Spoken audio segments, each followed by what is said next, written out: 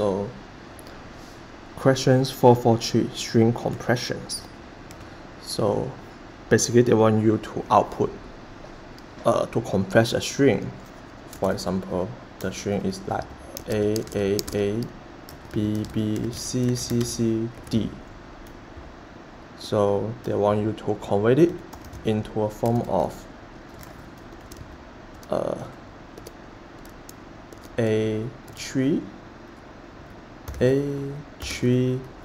B, 2, C, 3, and D when there's only one values of the characters.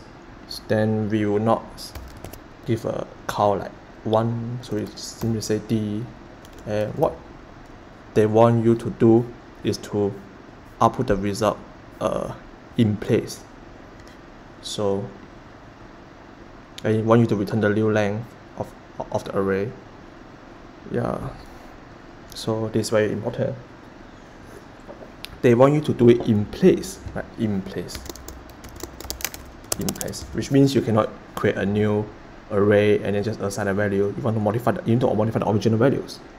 So very straightforward. Let's start.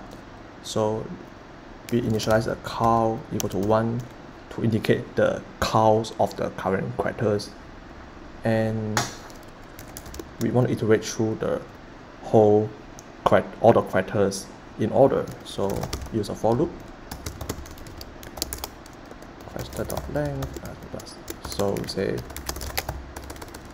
constant current characters is equal to character.I. Yeah, so there's two cases. So if current is equal to character.I plus 1, or if current is not equal to characters I plus 1, so it's not equal to the next characters, right? So there will be cases that there's no next characters, which means we are at the last characters already. Then of course if there will be no next characters, then we will simply treat it as their difference. So if current is the last characters also, yeah. So let's do it. Switch the order and we can start coding. So how do we check if the current characters is the last characters? You say if I equal to character.length minus 1, or current is not equal to characters.I plus 1. Then when this happens, we want to assign the characters and the counts to the original array by replacing the original values. But we need to have an index point, right? We will have an index to record the cursor positions. So we start with what? Start with index equal to 0. So we'll say characters dot index is equal to characters, current characters. So input characters. So if the count is other than 1, then we also want to replace with count, right?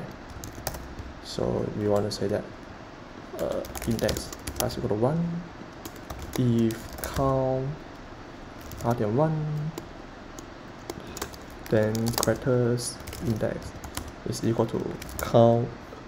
What they want the format to be in strings, so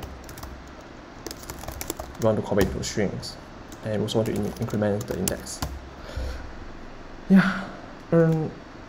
After all this, we want to clear the duplicate counts for the next character, so we simply say count equal to 1, right? We initialize the count. So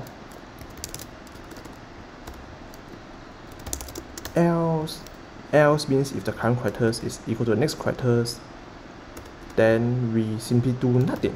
We do nothing other than we increment the count by 1. Yeah, that's all. So they want what you to output. They want to output the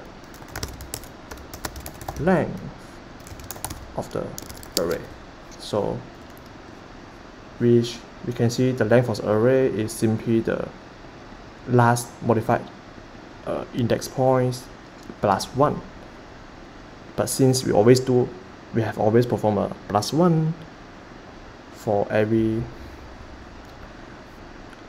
number or every characters that we replace in, then there's no need to do anything on the index. We simply to return the index. Right? The index is actually the length of the array. That's all for our code.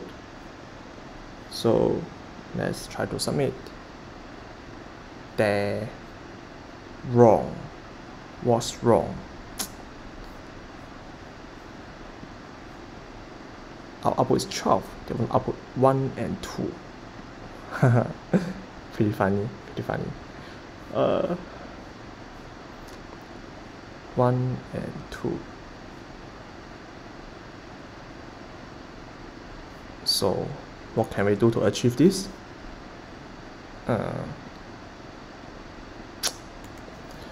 When the count is larger than 1, we want to count the length of the num, right? Length of the count. So we say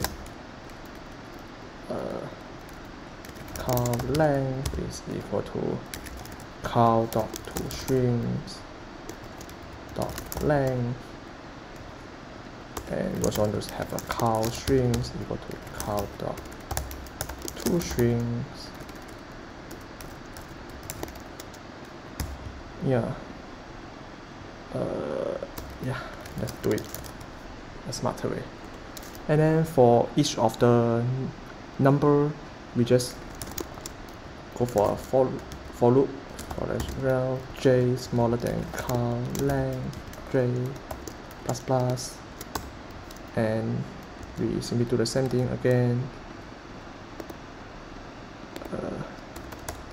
but this time around we'll be adding count string j. Yeah, so let's check it. Check it with a more complicated example. Here we have 1 and 2. Okay, so let's try to submit. Yes, we got it. Yeah. So let's do a time complexity analysis. Time and space complexity. So for time, straightforward, on, because we iterate the characters once, right? So for space complexity, is simply O1 because we didn't utilize any additional space except for these 2 counter. So that's all for these sections, and if you want to looking for other solutions, LeetCode solutions in JavaScript, you can refer to the GitHub link below, and the source code for these submissions is also provided in the GitHub link listed below. So that's all for these questions. Yeah, see you in the next questions.